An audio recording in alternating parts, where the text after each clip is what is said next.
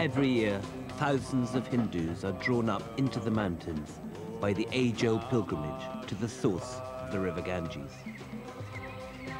The source lies deep in the glaciers of the high Himalayas on the very borders of Tibet. To many Hindus, it is simply the most sacred place on earth.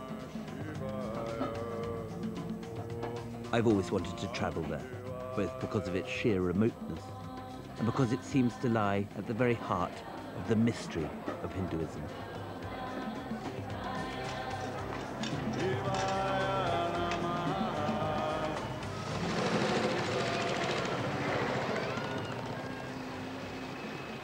At first sight, Hardwar looks like any other small Indian town. But what draws travellers here is its position on the banks of the Ganges, just as the river gushes out of the mountains. It is the essential starting point of any journey to the source.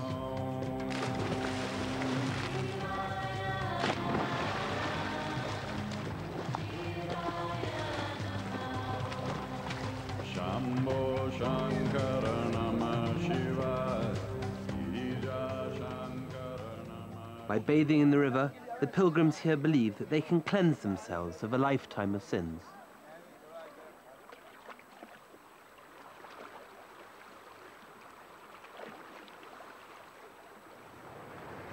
The Hindu scriptures are agreed that the Ganges is both river and goddess, and so a tirtha, a crossing place where you can move from the world of men to the world of gods, as easily as you might step across a stream. But if Hindus believe in sacred space, they also believe in pools of sacred time, that there is a moment every 12 years when if you bathe in the river, your prayers will be more quickly heard and readily fulfilled than at any other point in time or space. It is as if a window momentarily clicks open in the heavens, allowing direct access to the divine.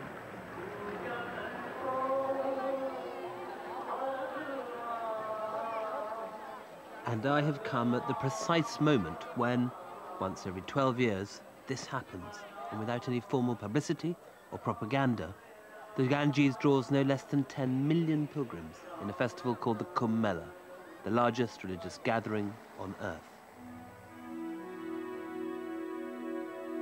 The pilgrims are made up of simple villagers, sophisticated city dwellers, and above all, the holy men, the sadhus, who descend on Hardwar for a festival that makes Glastonbury look like a picnic in the park.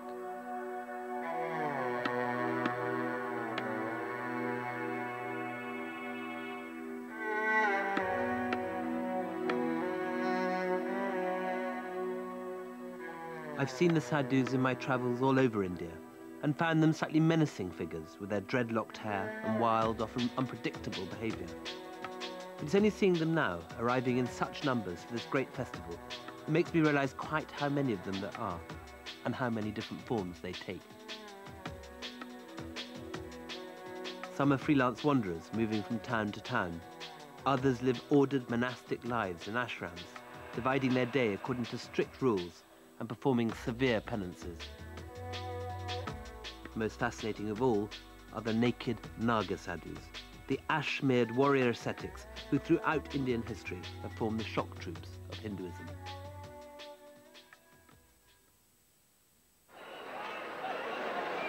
It's the promise of directly accessing the gods which has drawn them and literally millions of ordinary Hindus to the banks of the Ganges to bathe and to worship.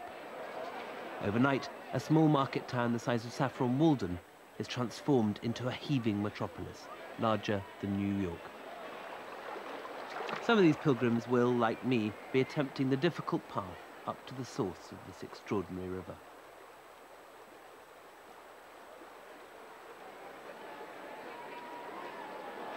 The sheer size of the Kumbh Mela may be astonishing, but what I personally find more remarkable is its almost unbelievable antiquity. For the tradition of bathing in the Ganges here at Hardwar predates Islam, Christianity, and even the worship of the gods of ancient Rome. The ritual you see today at the Kumbh is described in the Rig Veda, India's oldest sacred text, written when both the pyramids and Stonehenge were still in use. Yet while Isis and Zeus are dead and forgotten, the river goddess Ganges is now more revered than ever. the goddess is seen as a mother, Ganga Ma, who comforts her children and is tangible, approachable, and all-accepting, the essence of compassion in liquid form.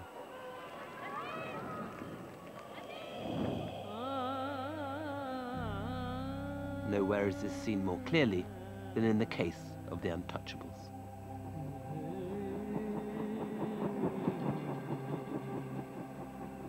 This is the darker side of Hinduism. The untouchables here told me that in all Hardwar there was only one priest prepared to perform ceremonies for them, and that because of this he had been ostracized by his colleagues. But the river goddess, they said, was different. She turned no one away.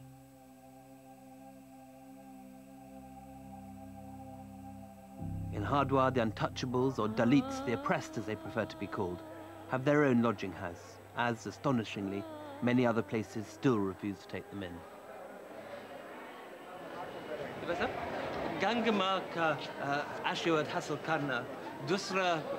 How easy is it to get the blessing of the goddess Ganges?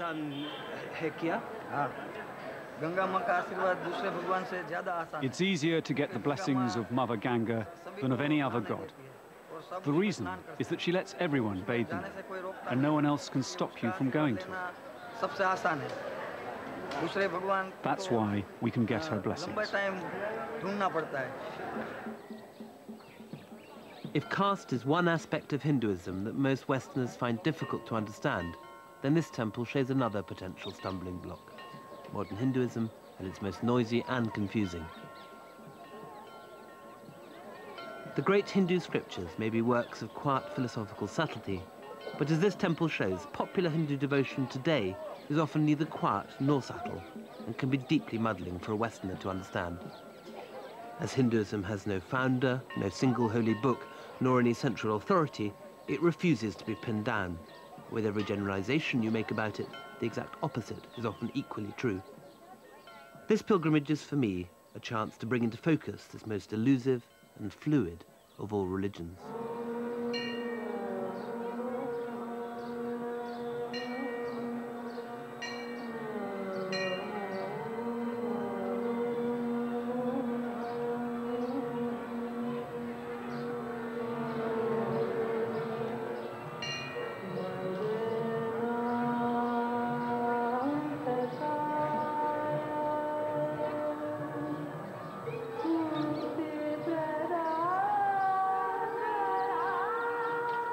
At the heart of this journey lie two deities, the gentle river goddess Ganga and her wild and tempestuous consort, the great god Shiva. The region through which we planned to pass was once known as Kedarkand, the land of Shiva.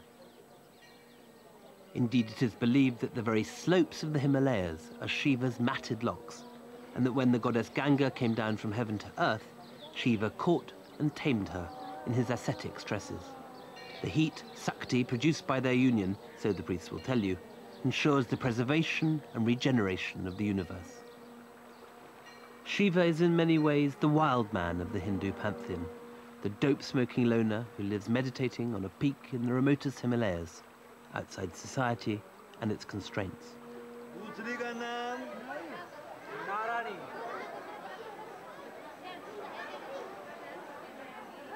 The Pandas of Hardwar have for centuries been registering every pilgrim who's ever set off to the source of the Ganges. The records of these priests are remarkably comprehensive. London? जो हमारा हिंदुस्तानी बसा हुआ है Birmingham Birmingham London ये लिखा England Birmingham Birmingham अच्छा मेरा गांव नॉर्थ बेरिक नॉर्थ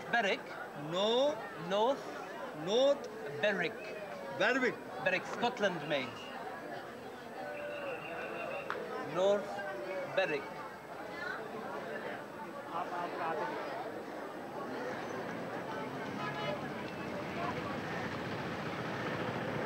भाई साहब ऋषिकेश की बस कहाँ से जाएगा सीधे ऋषिकेश की बस ठीक है आया हुआ ऋषिकेश भाई साहब The road to the source winds for 100 miles through the foothills of the Himalayas, following the river Ganges as it meanders its way through the valleys.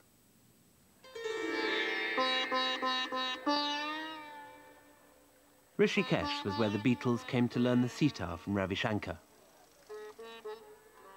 Those were the days when dope was cheap and karma was king. Everyone who's anyone was a Dharma bum, prepared to risk fleas and dysentery on the way to enlightenment, or at least Kathmandu. But times change. Maharishi Mahesh Yogi, who hosted the Beatles, now runs a business school that has not been seen in Rishikesh for 20 years. Even so, the town is still full of ashrams, and Rishikesh continues to attract hundreds of Westerners who are not too cynical to shave their heads and pay up in dollars for a course in transcendental meditation or the mysteries of Tantra.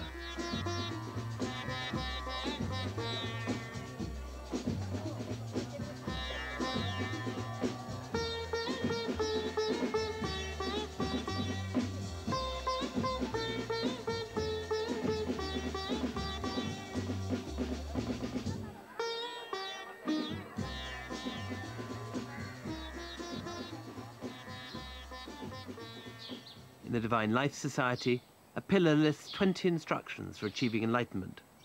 Do not overload the stomach, sleep separately, and avoid narcotics. No easy sex and drugs here. Above all, stick to your routine. Be good, do good. If only it were that easy.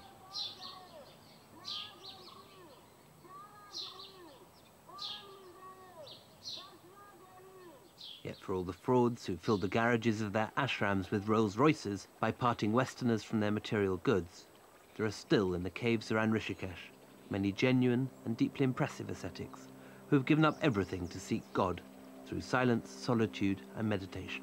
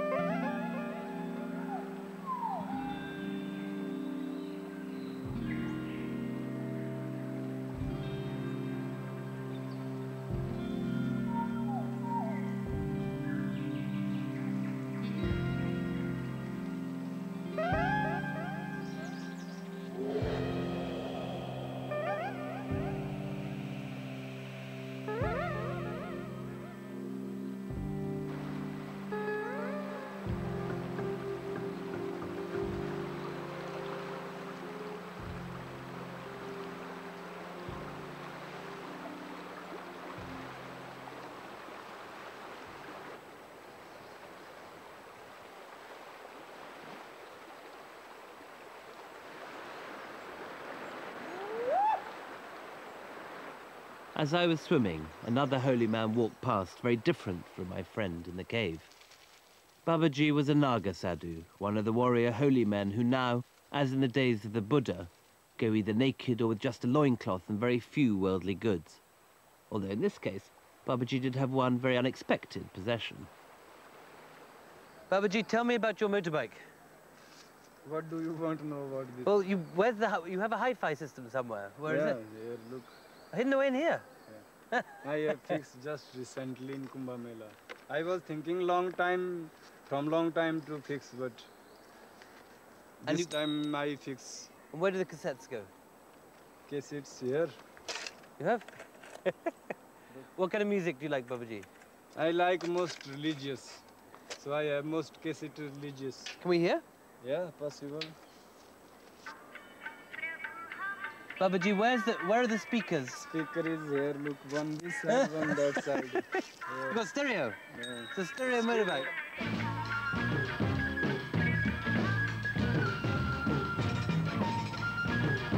I find myself making the next stage of the journey on the back of Babaji's motorbike, which, while exciting, poses one tricky question. If you're riding pillion with a naked holy man, where exactly are you supposed to put your hands?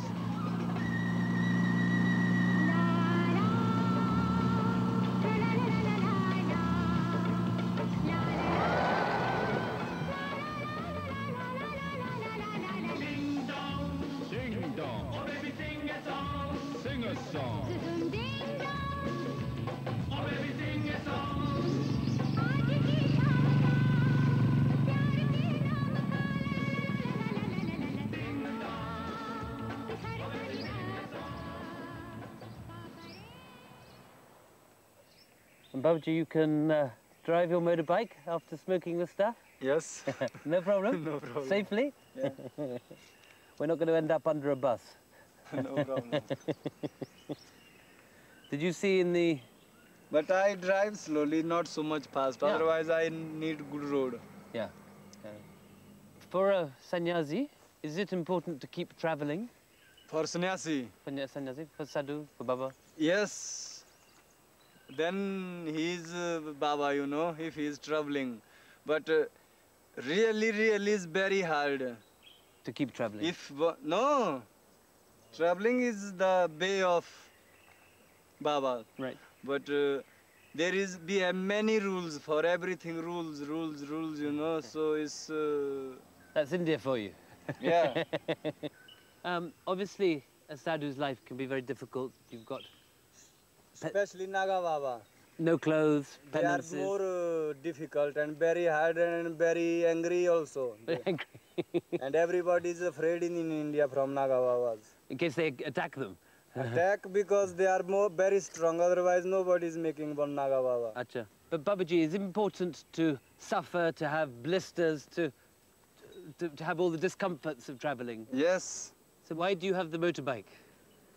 This is also one way of devotee. Right. Some people even going by laying. They rolling. I didn't think I was getting a straight answer from Babaji, who went into great detail about the different forms of asceticism practiced by Naga sadhus, without ever explaining why riding a motorbike could be a form of penance. But by the time I'd spent the rest of the afternoon on the back of his Enfield Bullet, I was beginning to understand why. As Babaji and I rattle saddle sore over the potholes, we see a constant stream of sadhus walking the ancient pilgrimage route for the many weeks it takes to reach the source. There are also the pilgrims' buses, which, despite many warnings to the contrary and wrecks of past accidents, tend to treat the single-track road as if it were the Ganges Grand Prix. Nonetheless, we managed to arrive safely at the British hill station of Mussoorie. The Victorians liked to come up to the hills for the summer, indeed rather thought they'd invented the idea. It was a convenient journey from Delhi, and just as Simla became the Raj's summer capital of government, so Mussoorie became its summer capital of pleasure. In the old Savoy Hotel, the ghosts still linger. Queen Mary stayed here and sent a carved Indian walking stick back to Edward VII. In the 20s, the ballroom was constantly full, as the Raj danced out its small hours in a riot of high society and frenzied high-altitude adultery. One contemporary guest remembered that when the morning bell sounded, the pious would say their prayers, while the impious got back into their own beds. As Kipling wrote, Jack's own Jill went up the hill to Mussoorie and Chakrata. Jack remained and died in the plains, and Jill remarried soon after. Here I met Bill Aitken, a remarkable Scottish writer who has lived in these hills for the past 40 years. The amusing thing about the empire attitude that we started everything, we started the idea of hill stations where we estivated and cut the summer heat. But in actual fact, it was the Hindu gods who started this notion of wintering in the lower regions and spending their summer in the snowy heights. They long before the Alpine Club was founded, the Hindu gods had cottoned on to the idea that this is a great place to be in the hot weather. We're so used to the very Indianness and sort of exoticism of seeing Hindus bathing in rivers. But as you point out in your book, it's not a very different idea at all from the Western idea of baptism. Is that so? The moment you travel, you suddenly discover the world is the same everywhere. The ideas, the depths of idea changes, but basically there's no difference. So Bill, what have I got ahead of me up the Ganges? Many people set off to the source of the Ganga, but unless the goddess pulls you, kenshos you, you do not arrive. This is the absolute universal belief and people's experience, that unless you're intended to arrive, you will not. The hill stations were about as far as most Victorians went. The idea of investigating the sacred geography of the Hindus had little appeal for the young bucks of the Mussoorie circuit. But this was not necessarily so for an earlier generation of travellers, several of whom lost their lives in the search for the source of the Ganges.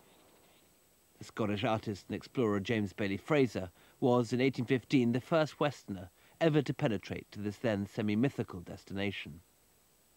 As the area was in the hands of the Gurkhas of Nepal, the bitter enemies of the East India Company, Fraser was forced to travel incognito in the guise of a Hindu pilgrim.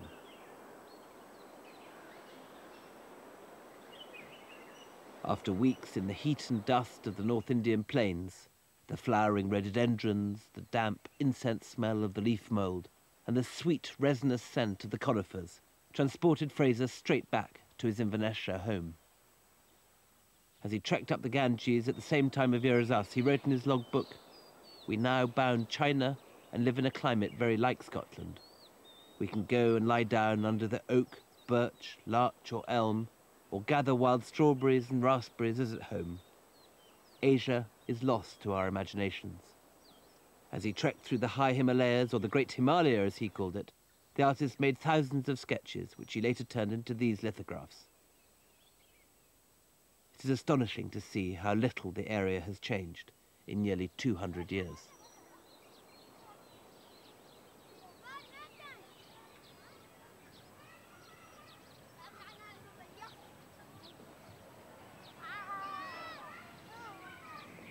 We were reaching a turning point in the journey.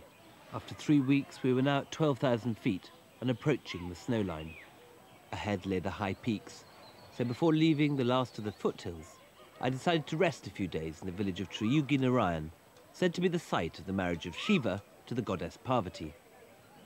According to legend, so many gods gathered for the wedding celebrations that the top end of India began to sink into the ground with the weight, and several deities had to be dispatched to the south to re-establish the balance.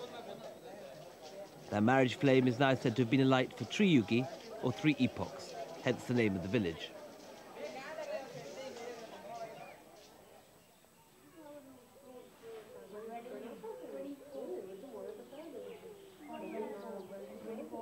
While Triyugi Narayan is famous throughout India as a central site in the mythology of Shiva, the villagers themselves look not just to Shiva, but to an almost numberless pantheon of local sprites and godlings. The villagers take care to propitiate both Shiva and their particular village goddess, Achari Devi. Shiva controls the continuation of the wider cosmos, but it is Achari Devi, they believe, who regulates the daily life of the village. When you first come across it, it can seem as if it is this multiplicity of different gods which is the biggest single divide between Hinduism and the other great religions of the world. But it is not as foreign as it seems, because the more you talk to Hindus, the more you find that many of them believe that there is, in reality, only one God, of whom the different gods and goddesses are but forms, that they are like different lenses with which to perceive ultimate reality. In that sense, it's only a short jump away from the Christian idea of the Trinity. It's a simple idea, but to me it certainly does help bring the apparent anarchy of Hinduism into sharp and immediate focus. While Shiva and the great gods are thought to be almost unimaginably remote, the local goddess plays an active part in village life, through her oracle.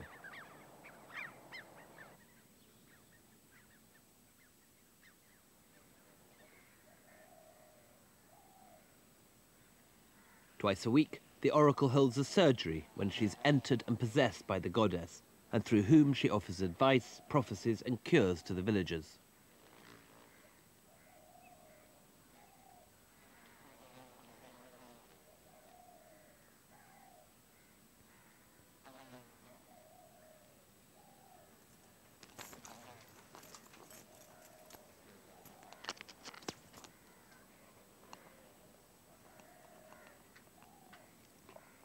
ये न्योता आया तुम्हारे मेरे के लिए पिक्चरों में डोलते हैं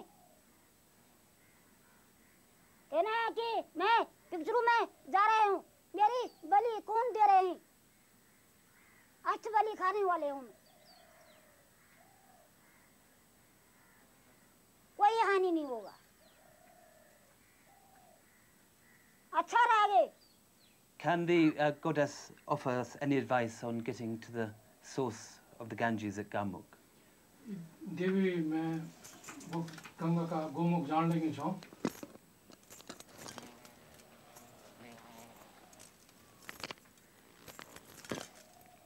देखो तुम्हारा यहाँ पर कोई हानि बिगड़नी नहीं होगा मेरी इच्छा पूरी होगा तुम्हारा At the time, I was convinced from her tone that it was all going terribly wrong, and that the oracle was condemning me to a major bus crash, followed by eternal hellfire.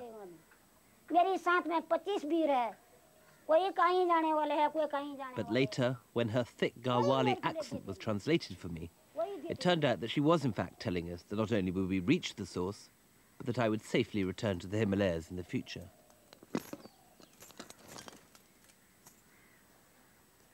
However, there was a sting in the tail. Well, her performance just put us all in the right dilemma, because in the course of her predictions, the oracle, as well as saying all sorts of nice things about my family life and so on, demanded an 8-animal sacrifice, an Asta Boli, which was going to cost us 15,000 rupees, or around £250, which is the average income of some of the hillmen up here. On the face of it, of course, there's outright extortion, and you can argue that she's just after our cash. But interestingly, none of the crew, and particularly me, was really quite willing to risk the curse. The only exception was Nandu, our sound recordist, who, significantly enough, is the only practicing Hindu among us. Having negotiated a compromise and left a small offering to appease the goddess, I headed on up the hill, knowing that at the top in Gauri Kund there awaited a set of hot springs and the nearest thing to a decent bath I'd get in 3 weeks of sweaty trekking. The hot baths at Gauri Kund were built by divine appointment and are said to be a particular favourite of Gauri, the wife of Shiva, after whom they were named. It's true there was no sign of her the afternoon I was there, but bathing in her place was a Tamil professor who swam up and introduced himself as the president of the Madras Wordsworth Society. In it, the beautiful experience, which is not an experience, which is the absolute one, which cannot be caught by the mind, which cannot be caught by the psyche, which cannot be caught by the body or by any known instruments, because it doesn't speak of the object, it speaks of the subject. And all of us are the subjects, and therefore the subject to experience something which is very difficult, and the word experience doesn't cover it, because therefore you will have to introduce a new word instead of exput it. It is experience and not experience. Taking place within you, because you are that. There is no God other than you. What is inside you is that God. You must discover it. But that sounds more like... See, in every individual, there is a Christ hidden, and there is a devil that is there. It is for you to invoke the Christ and suppress the devil. But this sounds more like Vedanta than Wordsworth. This is Vedanta. Wordsworth is the greatest Vedantist. Yes? He lived in the Lake District. And all his time he was only in tune with nature. And worshipping nature is not pagan worship. It is worshipping the beautiful force that is behind nature, the phenomenal forces behind nature. It is not the tree that is important. It is the force that flows through the tree. As Shelley says in that beautiful cloud. The professor seemed like an unstoppable force of Wordsworthian nature himself. But finally, I got a word in edgeways. I have the hope the spring will come and make it come up. So do you mean we've come all the way 16,000 miles to Kedarnath and we should just have gone to the Lake District? Yes. I have not gone to the Lake District, but I am through. If I close my eyes, I remember everything of Wordsworth, right from his childhood, his boyhood days, the entire... By now, the river has turned into a mountain torrent, and the tarmac road has given way to a winding goat path, impassable even by jeep.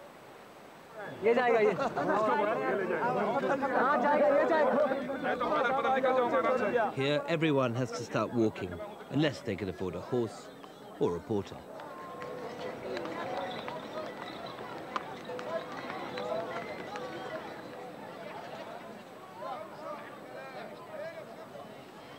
This wonderful road is like a great river of Indian humanity. Every caste from every corner of the country is here.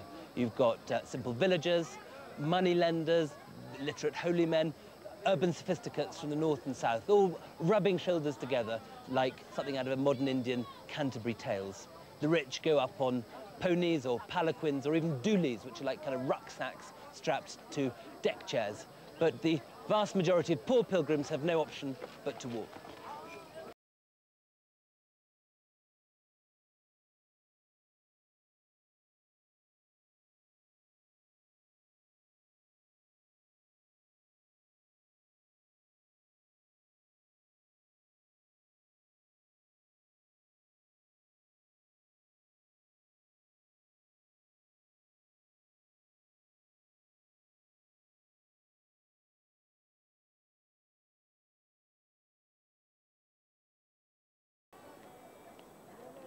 प्रभु को पाने के लिए ही भजन करते हैं, मस्त हैं और भगवान दर्शन देते रहते हैं.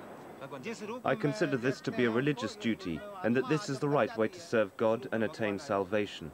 I see God everywhere.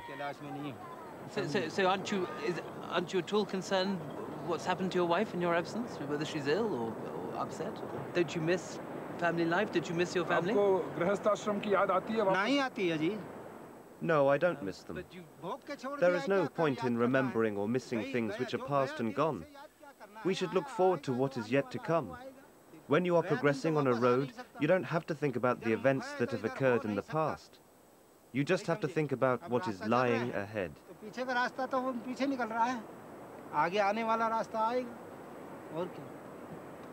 But you have reminded me of my family. That's the miracle of it. यही माया है. हाँ.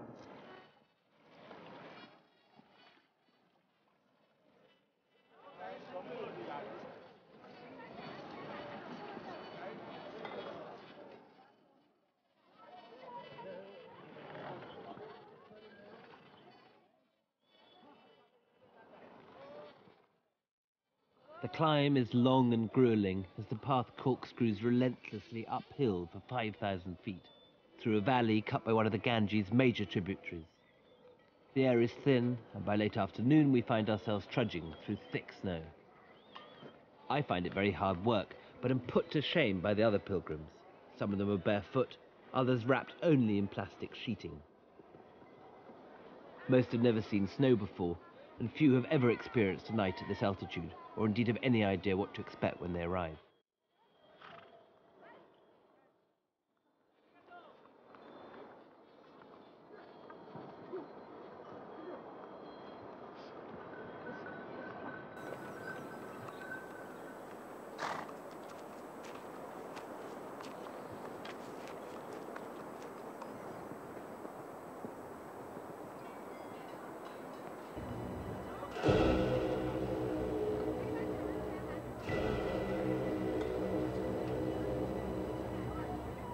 This is where the pilgrims are all being drawn, the home of the most powerful of all the gods, Lord Shiva. The great temple of Kedarnath. It is the most important stopping point on the way to the source.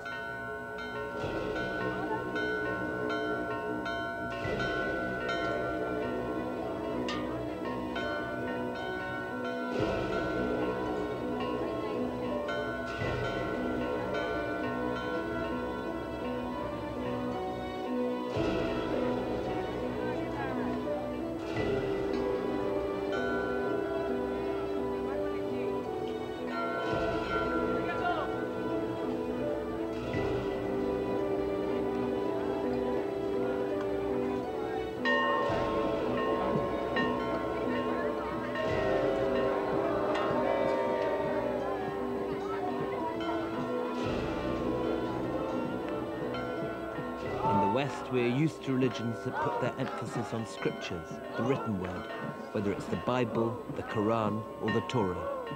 But what I find so refreshing about Hinduism is that it's such a wonderfully visual religion. The final climax of Hindu worship is to have darshan, to actually see the divine image. When I talk to the pilgrims here and ask them why they've come, the overwhelming majority say they're coming for this reason, to do darshan, to meet the eyes of God. It is perhaps for this reason that the images of most Hindu gods are shown with huge eyes. The gaze of the god meets the eyes of the worshipper, and it is in this exchange of vision that lies the very heart of Hindu worship.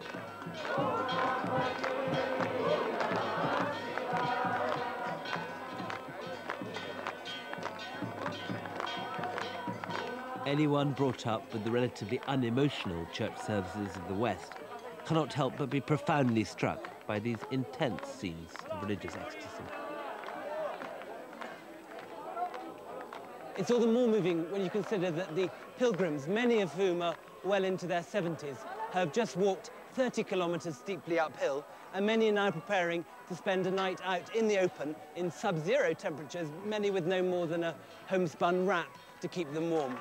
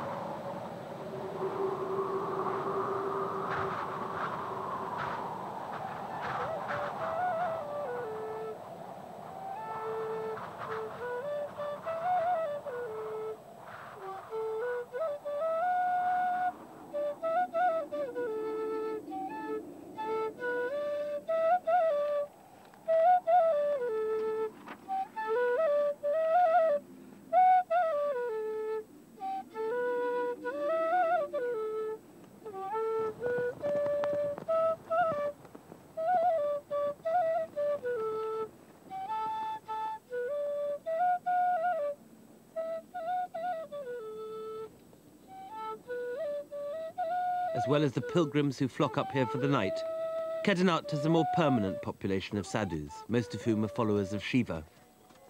For Shiva is the aloof Himalayan ascetic, disconcerting and unpredictable, who lives meditating in the wilderness of the snows, focused inward in meditation. These mountains are his domain, and like him, the sadhus who trek up here are consciously turning their back on society and its rules, in an effort to find moksha, enlightenment, in the clear air and crystal silence of the mountains. Maharaj, when did you take up sannyas? I took up sannyas when I was 10 years old. 10? Why? This life, this ocean of life. I wanted to run away from it all, and when I was running, I happened to come into contact with a saint, an enlightened soul, and that is why I took up sannyas.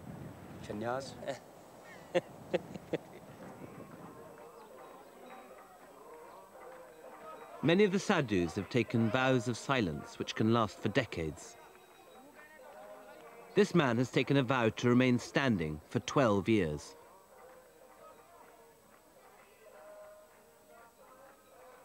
He has already done 7 of them. He sleeps standing up, supported by a swing. Astonishingly, this is not even the first time he has done it. As a young man, he did precisely the same for 8 years. He sees this as an attempt to master his body and its demands, and so, as he puts it, to gain the self-confidence that helps you muster the courage to approach God. In his face, one can see the almost unimaginable pain and determination it must take to keep to such a path. It's the next stage in the pilgrimage that separates the real devotees from what Hindus sometimes call dongi sadhus, hollow holy men.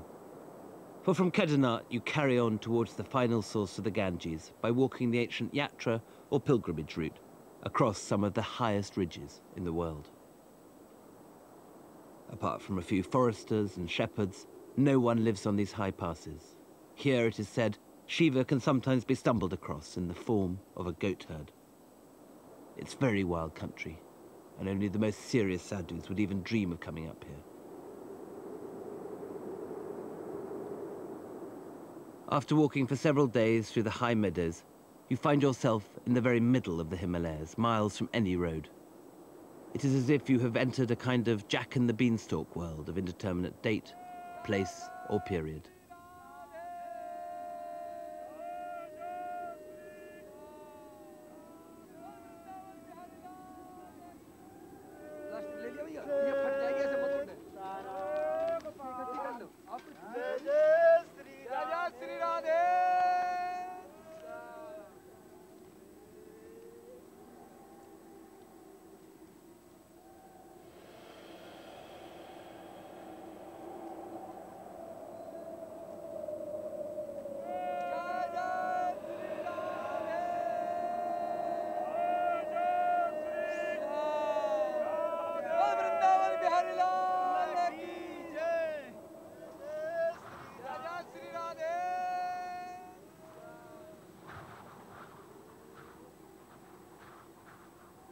The old Yatra route winds its way across the hills.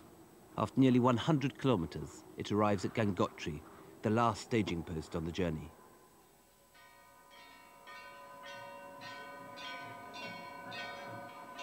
When a temple was first built here some 2,000 years ago, Gangotri was actually the source of the Ganges. But since then, the glacier which feeds the river has retreated some 20 miles up the valley, and the source is now a day-and-a-half's trek from the temple. It's another measure of the sheer antiquity of this extraordinary religion, as if Hinduism is a faith whose history is to be recorded not in human, but in geological time.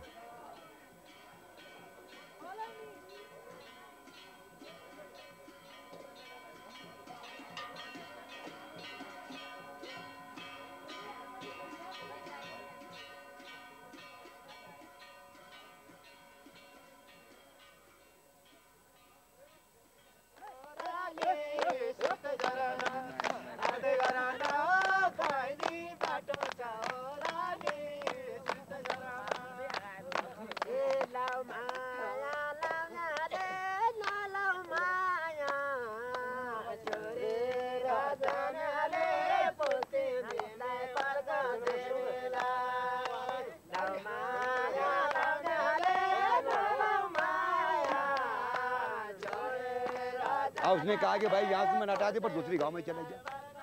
फिर बारसों में 2-3 औरतें मतलब वहाँ भी नाचना शुरू कर दिया उन्होंने। फिर वहाँ भी हो गया। तो बारसों वाले फिर हमारे गांव में आए। अब मुझे बुलाने के लिए। On the last night of the pilgrimage, there is a real air of expectancy and anticipation as the Yatris gather around the campfire. We listen to a story being told about an evil spirit which possesses an entire village before being heroically exorcised by the storyteller himself.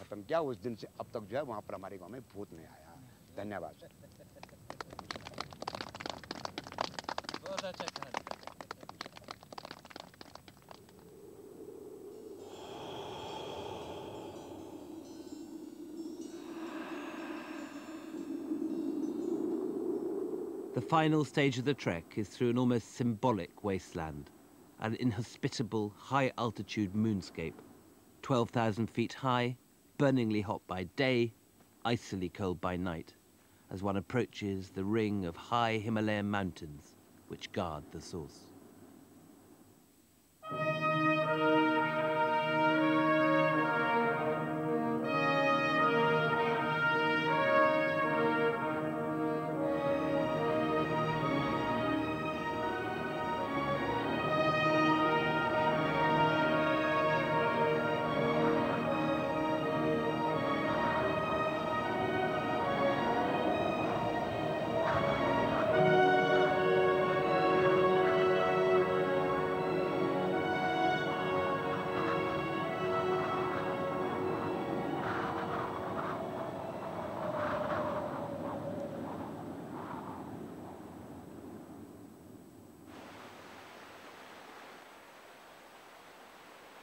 At dawn the following morning, I finally arrive, making my way through a bitter wind to the vast glacier at the end of the valley, where the river emerges fully formed from a crystal amphitheatre of solid ice.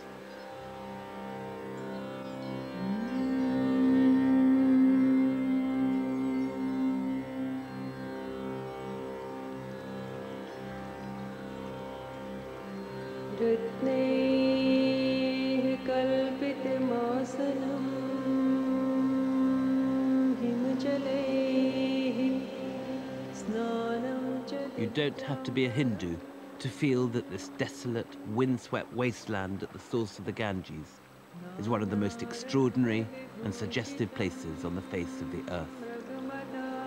It is, as nowhere else, a tirtha, or sacred ford, a place for crossing over, where the divine touches on the mundane and the human.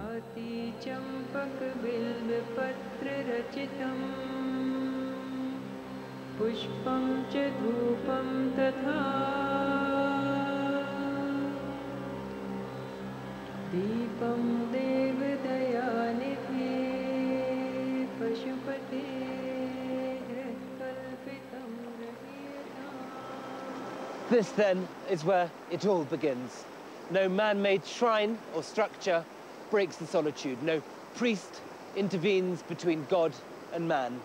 Here the pilgrim can perform the ultimate darshan, to worship not an image, but the living goddess as she breaks free from her prison of ice on her journey from heaven to earth.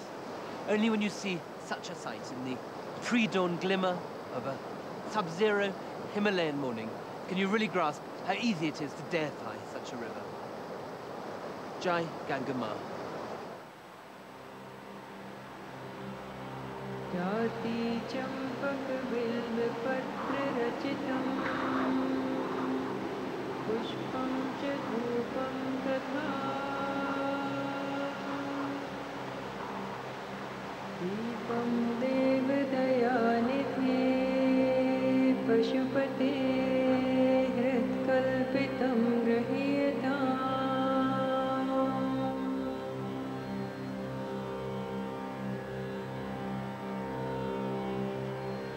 सौवर्णेन नवरत्नखण्डरचिते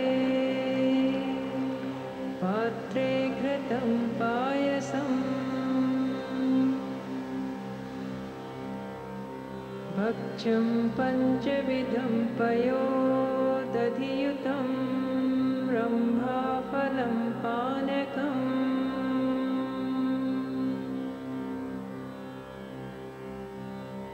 शाकानां यतं जलं रुचिकरं कर्पूरखण्डोज्ज्वलम् ताम्बूलं मनसा मया विरचितम्